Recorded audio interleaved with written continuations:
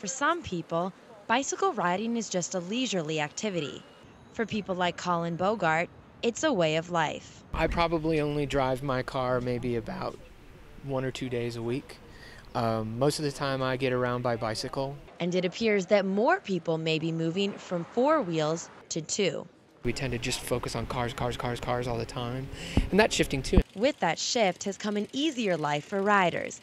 One city embracing the change is Glendale, which recently held a community bike ride and is installing new bike racks all over town. It just seems like there's more and more people on bikes. I mean, I'm not just noticing it because I'm involved in it. The LA Bike Plan calls for the addition of 40 miles of bike lanes every year.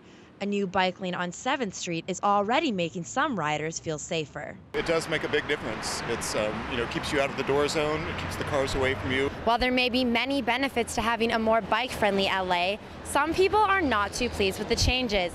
Many drivers are concerned that the addition of this new bike lane could lead to more collisions. It's always a concern if it's very hard to see, bikes. There needs to be some education of bikers, not to take over the full street. Some bicycle riders believe people oppose the new bike lanes for other reasons. A lot of drivers are irritated because they think you're taking up their space. I can't tell you how many times I've been yelled at to get out of the street and onto the sidewalk where I belong, which is totally wrong. For bicyclists, it's not just about their right to ride.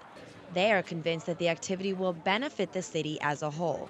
The solution to our traffic congestion in this city and the solution to our pollution problems in this city are not going to be solved by building more roads. And if we don't shift the focus away from always driving, Bogart says we will be stuck in gridlock for generations to come.